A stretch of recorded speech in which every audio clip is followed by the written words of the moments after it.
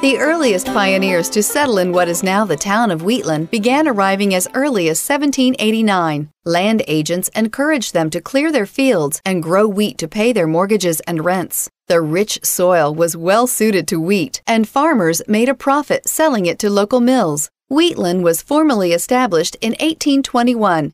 Growing wheat and milling and shipping flour were the main economic activities here and in the rest of Monroe County as well.